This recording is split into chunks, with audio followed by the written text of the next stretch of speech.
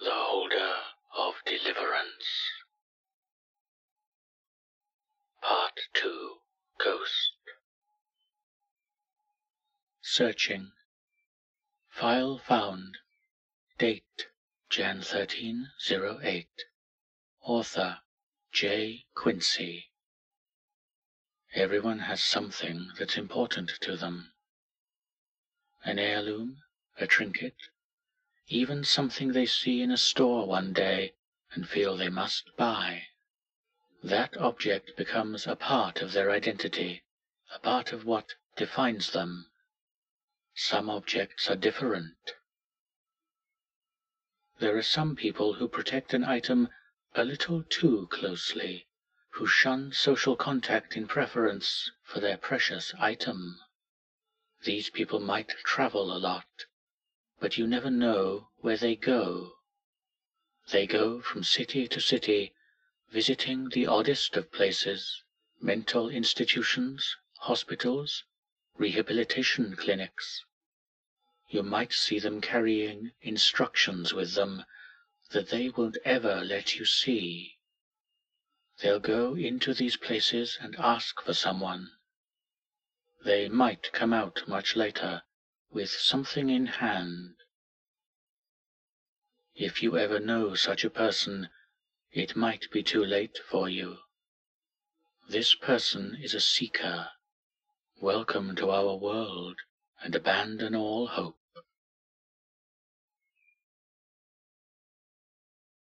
Does this woman even exist? No matter how many people I ask, no one knows about her. For 2 months I roam all over Manhattan, but like a ghost, it's as if she were a passing vision.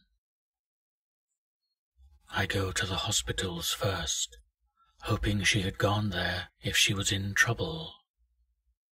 I describe her carefully, but they say they would know if someone who looked like that were admitted.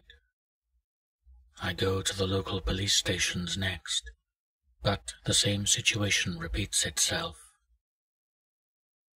By now, it's driving me mad. She just stood out too much, the way she seemed to have come from nowhere before disappearing again.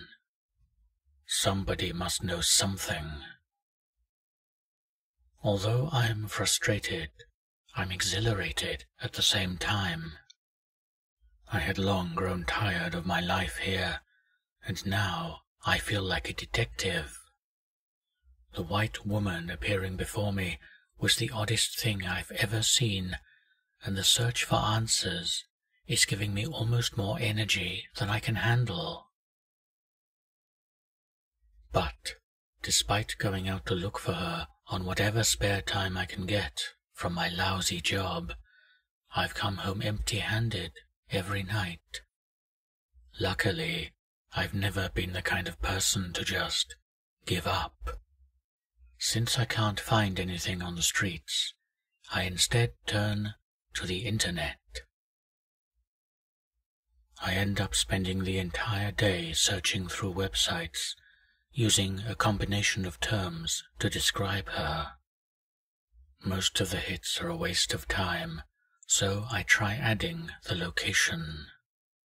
Now I'm down to only a few hits, and one of these sites is extremely strange. It comes up as unavailable, and I pound the refresh button in frustration. To my surprise, a forum then appears, and I begin to investigate. For being somewhat hidden, it still gets a modest amount of traffic. The creepiest part of it is that it looks like everyone is talking in code. I sift carefully through the forum for an entire day before I'm able to really construct what it is they're talking about. Most of the discussion revolves around a set of objects. I glance quickly through the posts until I find what I'm looking for. In breathless anticipation, I read about a member called Kochs, talking about a woman with white hair, white skin, white clothes, and black eyes. Cox, 10/14/08, Tuesday. Has anyone seen Snow White? Where's the last place someone saw her? Several members discuss where she might be, and most think she's around New York. I laugh out loud, hardly able to contain my excitement as I reply as fast as I can. Crihanam, 10/14/08, Tuesday. I'm not sure where she is now, but I've seen her. I tell them where in Manhattan she had appeared. Perhaps I can find out who she is if we help each other track her down. Who was she? Where had she gone?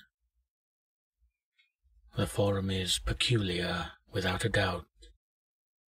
I'm not sure what objects the forum talks about, and what it has to do with the woman I've seen outside my apartment, but I need any answers I can get.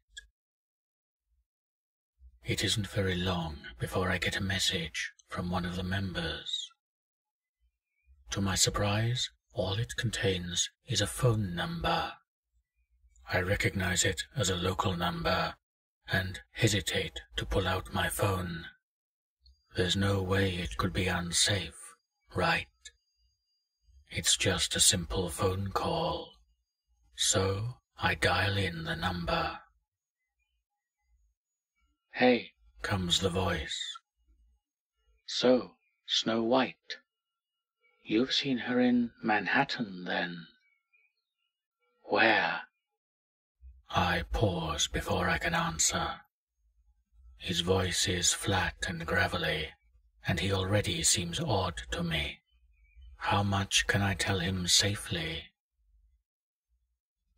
"She was outside of my apartment."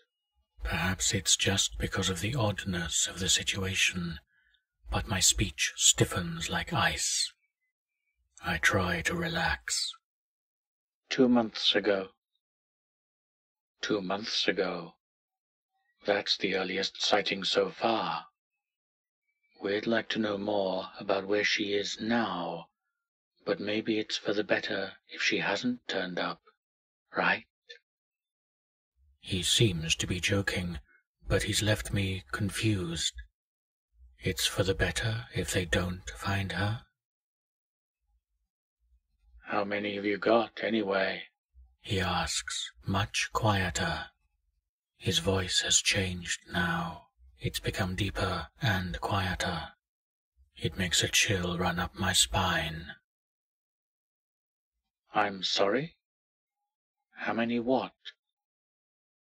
"Objects." "How many?" "Objects?" I pause. "Oh, no, I don't know about any of that. I just found that site to ask about the woman. I don't have anything to do with that object.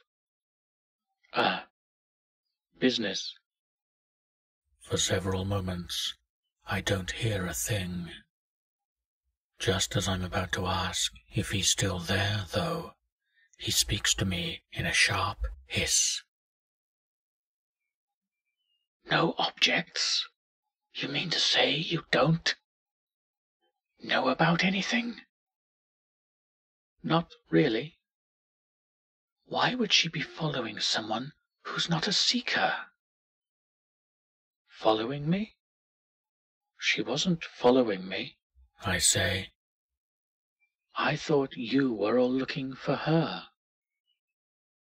"We don't want to know where she is because we want to find her. We want to know so we can avoid her." Why would he want to go to such lengths to avoid one woman? "Look, I don't know what you're talking about. I just wanted to find this girl. Do you know where she is?" "You want to?" he breathes in disbelief. "We seekers would rather her disappear." So, are you going to help me or not? There is one more long pause, and what he says next is barely audible.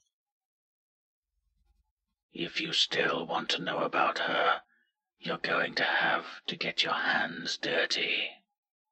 This talk about objects isn't just make-believe. It's real. There are objects out there that are extremely special, and they twist those who seek them. They are called Seekers, and these are the people that Snow White is following. Are you sure you still want to look for her? For the first time, my exhilaration of the search can't be found. Instead, what this man has said to me gives me a slight amount of trepidation. It's only after he's finished speaking that I realize I've been holding my breath. After a short pause, I say, "Yes." "Then call me back after you're a little more educated." He hangs up the phone. My fists clench a little in frustration. This man was completely serious about these special objects. The whole thing is weird, but if I want to find the White Woman, I would need to read into it more. I slump back in my chair, once again leaning over to stare down into the street that the White Woman had appeared in. The fallen snow goads me, reminding me of the ghost I saw that day.